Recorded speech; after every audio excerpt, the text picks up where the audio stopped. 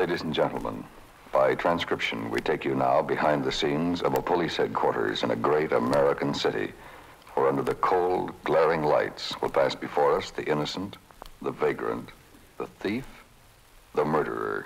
This is the lineup.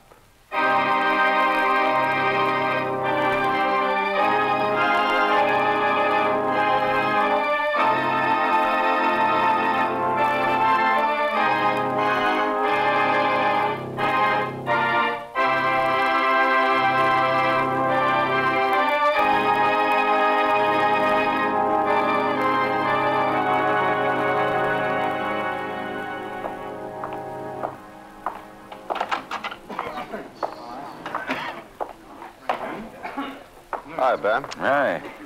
Hey, your witness just came in. I put him over on the end. Oh, over there, yes. Yeah, thanks. You didn't meet Burke yet, did you? Oh, hey, I heard you were coming with us. Glad to see you. Same here. How'd you leave him at University Division?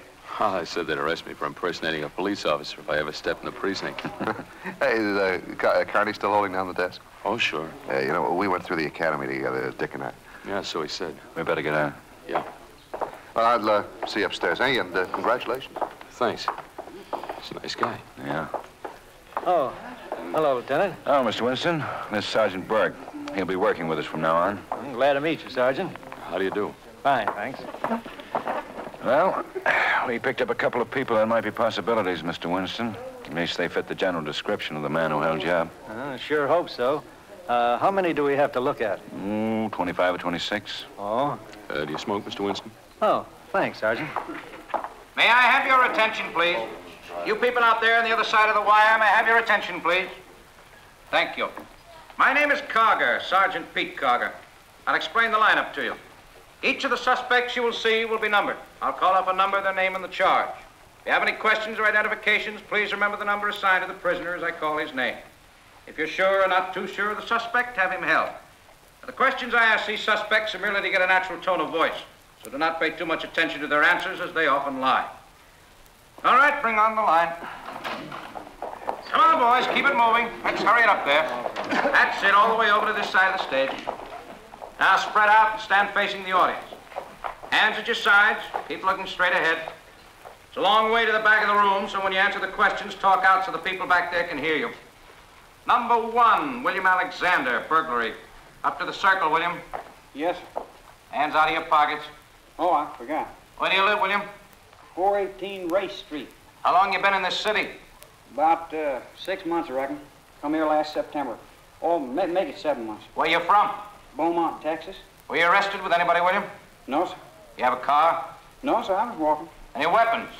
One. Well, pistol, knife, what? A little old 32. Revolver or automatic? Revolver. No count, though. Firing pins all rusted down. That the weapon you had in the grocery store? You hear me? Yes, sir. Well? Don't know nothing about no grocery store, Sergeant. All right, slide on down the end. Number 2, George Vince, grand theft. Where do you live? In New York City. Last address you slept before you were arrested. Monaca Motel. Where's that? Oh, darn if I know. It's on some highway somewhere. Stand at attention just like you're in the Army. I wish I was. What? Nothing. Look, all of you pay attention. I don't want any clowning around up there. Just answers to the questions and nothing else. You got that? You own a car? Yeah? What make? Caddy. You mean a Cadillac? Yeah. Well, say it. I own a Cadillac. The year? 51 convertible. Color? Blue.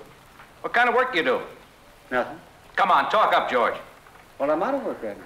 What kind of work did you do? How'd you live? I dealt cards over in Vegas for 4 or 5 years. Dealing cards, huh? That's your profession? Yeah? Any weapons on you when you were arrested? No weapon. According to the report, you were picked up at the Broadmoor Country Club. That right? Yeah? Who was with you at the time? A girl, Susan Wright. She told us her name was Marjorie Kennedy. Oh, she's liable to tell you anything. Ought to hear some of the things she told me. Okay. Number 3, Harold Sorington, robbery. Over to the circle. That light hurts my eyes. Then close them and tell us where you live. 6644 East Hoover Street. What's your business? Die-cast operator. Where were you arrested? On Alameda Street. When? Night before last. Anybody arrested with you? Yeah. Frank Jensen. I seen him in the other room when I was changing my clothes. Frank Jensen, number 12. How long have you known Frank Jensen? All my life. What's funny? Nothing. Why the smile? Nothing. You have a permit to carry a gun? No? What about the Colt automatic? Didn't get that, Sergeant. The 38 automatic. Weren't you carrying it when the officers arrested you, Harold? No. You know where it came from, then? I found it somewhere, I guess. Did you see him find it? Yeah. Well, where'd they find it? Sort of lying on the ground. Did you throw it there? I told you I wasn't carrying any gun. How old are you? I asked how old you are. 19. All right, Harold. Number 4, Roger Weinberg, breaking and entering. Where do you live, Roger?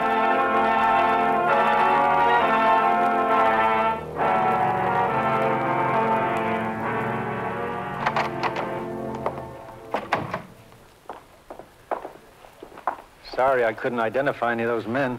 So we. I'd sure like to get this, Berg, Mr. Winston. He's held up 3 other bars in the past month. Got a match? Yeah, here you And I pulled some cards that look good. You got time to run down to the mug files? It's a little late right now, Lieutenant. My wife's waiting. How about tomorrow? Could you come in tomorrow morning? Yeah, I guess so. Sure would appreciate it. Maybe you'll be able to spot him there. I'd know if I saw him again, all right, even on a picture. Yeah, I'll be in tomorrow. Fine. Have a card for you to fill out. Won't take a minute. Okay. Well, I'll see you later, Berg. I'll be in Captain Waldo's office. Yeah. Thanks, Mr. Winston. Oh, don't mention it. 32, 4135 North Mariposa. This is the man.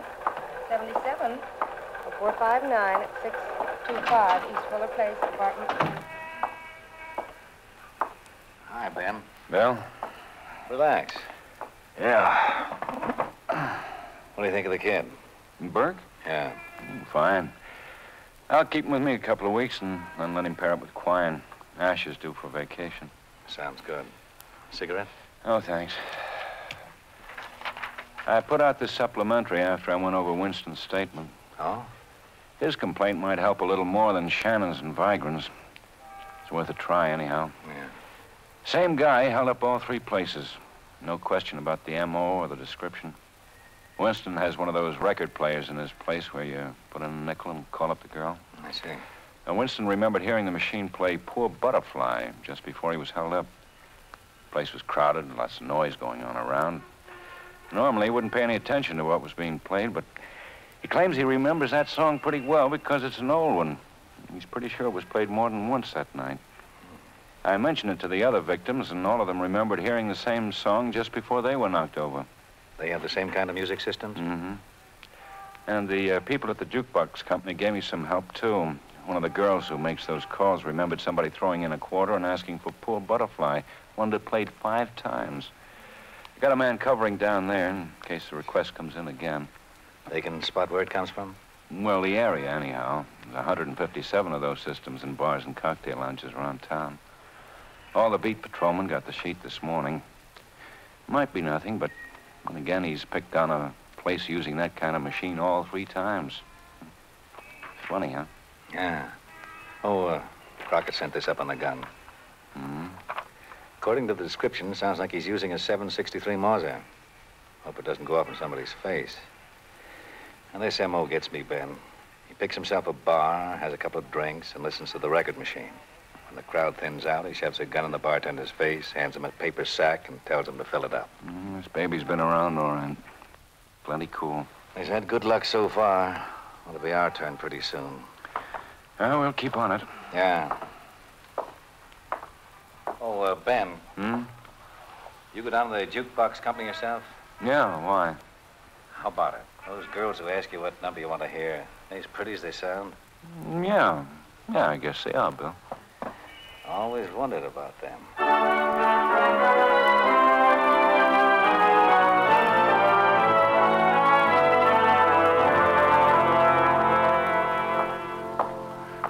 Hello, Lieutenant. Hi.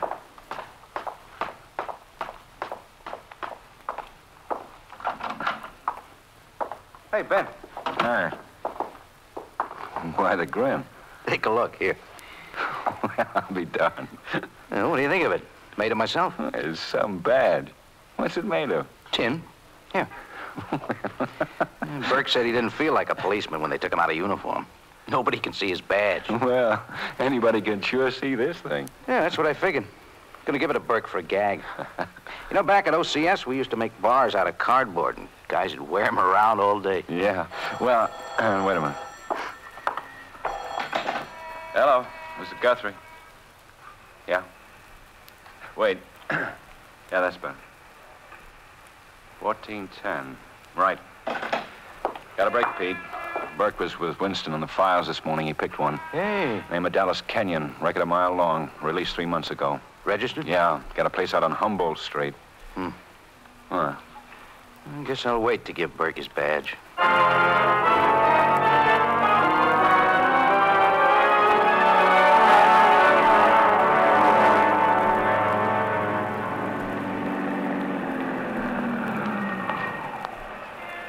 Clouding up. Yeah. Burke. Hi, Ben. Pete. Hi, Burke. Quine's got the alley. Kenyon's apartment on the ground floor, 102. Walk by the window. Somebody's stirring around in there. Okay. You take it here, Pete, and I'll go in and get him. Yeah, right, Ben.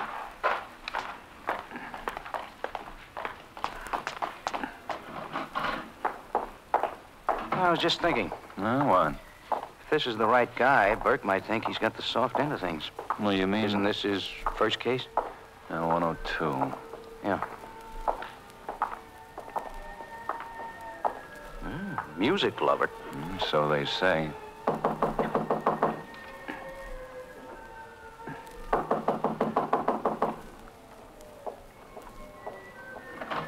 Hello.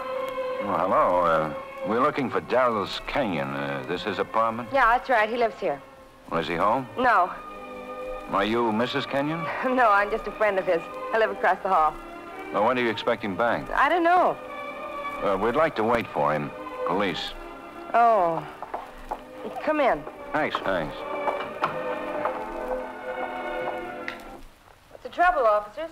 Dallas isn't in any trouble, is he? Just routine. Take a look, Pete. Yeah. Hey. What's your name, miss? Rita Fisher. It's out there on the box, but my apartment's across the hall, 104. I don't think you have any right to come in here and start looking around, even if you're policeman. We'd like to know what you're doing in his apartment. I just come to use a record machine, that's all, just to play his machine. Hey, what is this? How long have you known Dallas Kenyon? Oh, just a little while. 2 months, maybe. Can't you tell me what this is all about? Has he done something? We don't know. You sure you don't know when he'll be coming back? No. He borrowed the keys to my car and said he'd be back later on. Told me I could use his record machine if I wanted to. He does that lots of times.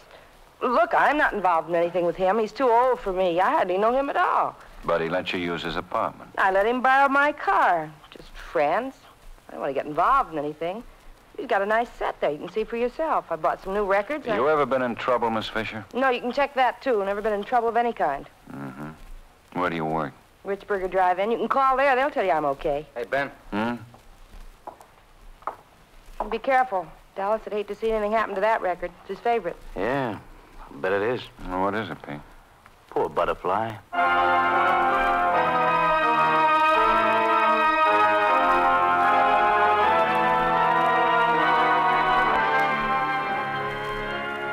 We'd like to look at your apartment, Miss Fisher. Will you take us over there, please? Well, yeah, I suppose so, but I still don't see why you're so interested in me, Lord. I just happened to be here when you showed up. If I hadn't been here, you'd never even known I knew him. Well, we have to check into everything. Won't take long. Well, what's he done? Can't you tell me what he's done, why you're so anxious to get a hold of him? Don't I have a right to know something? We'll let you know everything. Hey, that's out front. Let's go.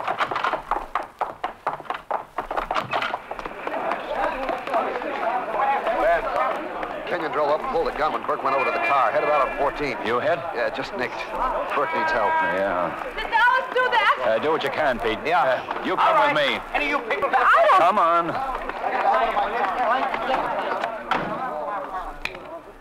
11A, request ambulance. 1410 Humboldt Street. Ambulance 1410 Humboldt Street, 11A. Are we clear? All clear. Stand by all units, frequency 4. 11A, go ahead. Code 3, suspect proceeding west on 14th from Humboldt. What kind of car do you have? The black Ford, 49 sedan. Black Ford sedan, 49. Your license number?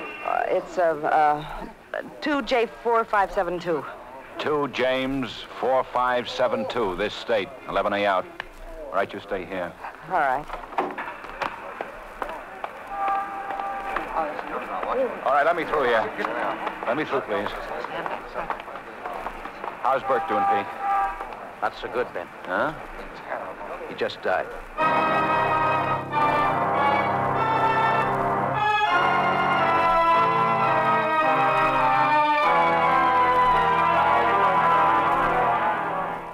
How's your Army IQ?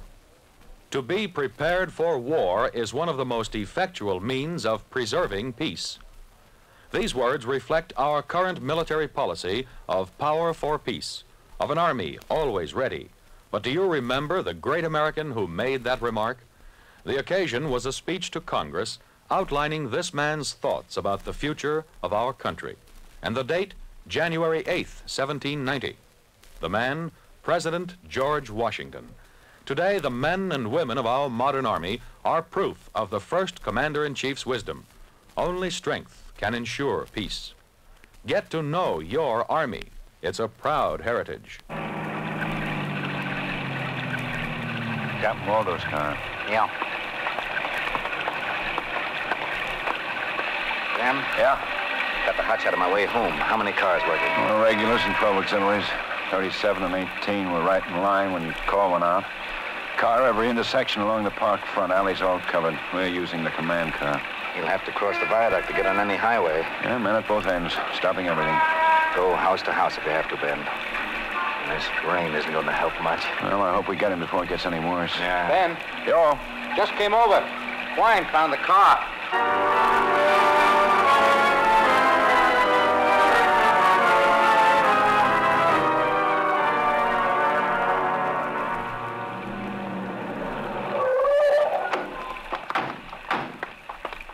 Hi. Some blood on the seat. Burke must have hit him. Anybody see anything? No, Murph and Prescott are covering from 10th Avenue. 3 other cars in from the viaduct side.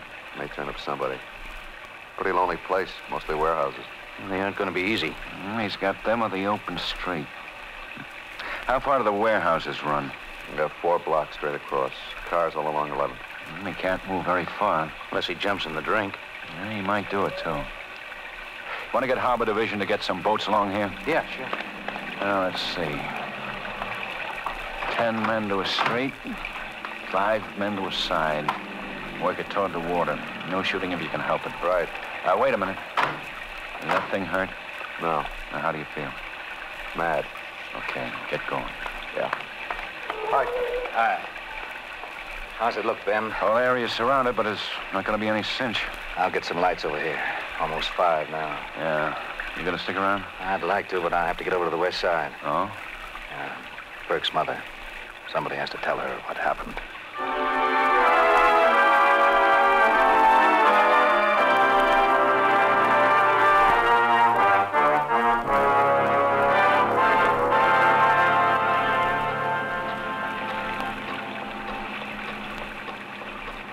It'll take us a month if we have to go over every one of those warehouses. We'll spend a month if we have to.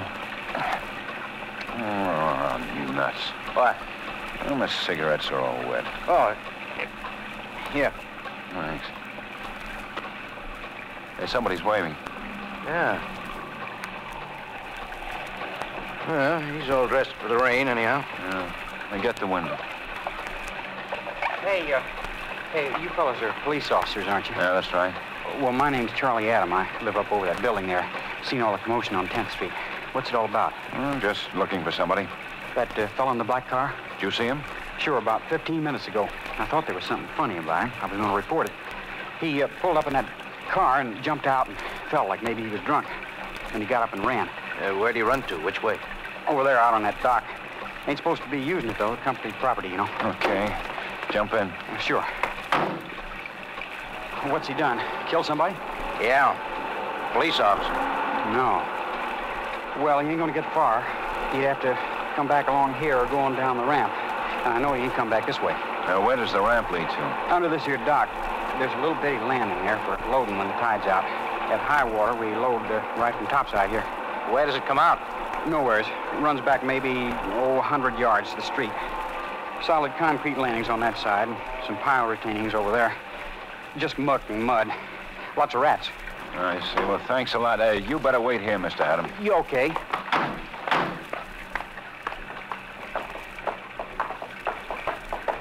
Oh, it's slippery.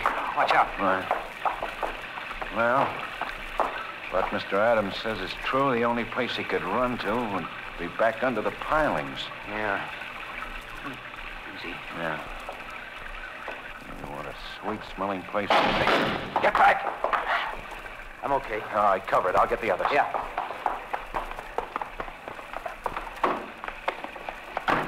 Yeah, you were right. You heard anybody? No. Quine? Quine, this is Ben. Yeah. He's under the dock. We're gonna have to get him out. Right.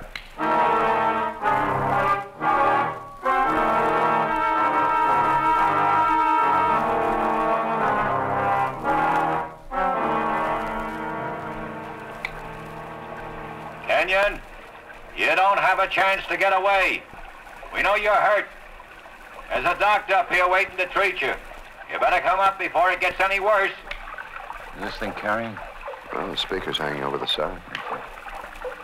Put your hands above your head and walk straight toward the light. You've got 5 seconds.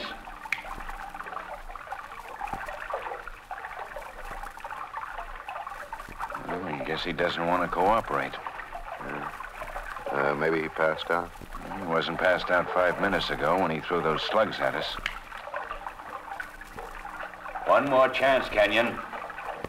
Are you coming out? I'm coming out. Okay. Right toward the light with your hands up. Okay. Lower the rope. Okay.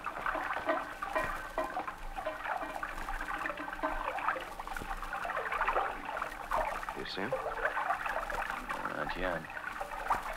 You better stand back.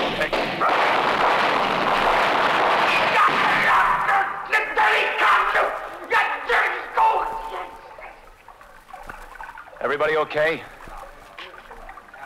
Here's another light. Okay. Let's get him out of there. Hey, Ben. Look. Huh? Stop raining.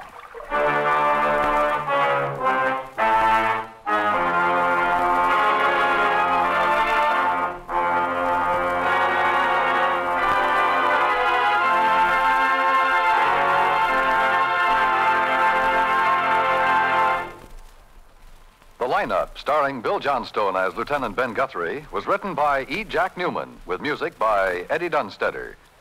Featured in tonight's cast were Jack Moyles as Sergeant Pete Carger, with Joel Samuels, Scott Douglas, Ed Begley, Virginia Gregg, Dick Ryan, Sam Edwards, Howard McNear, and Bert Hollis.